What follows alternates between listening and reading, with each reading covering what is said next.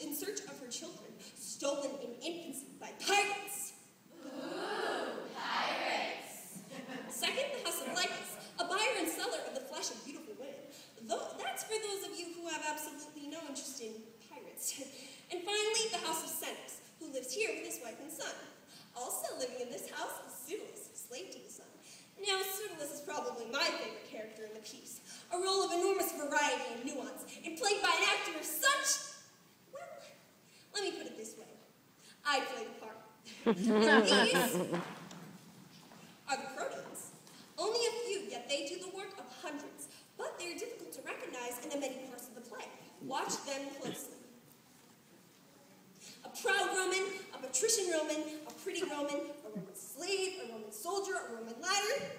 Tremendous skill, incredible versatility, and above all, dignity. And now the entire company. Something familiar, something peculiar, something for everyone a coming tonight.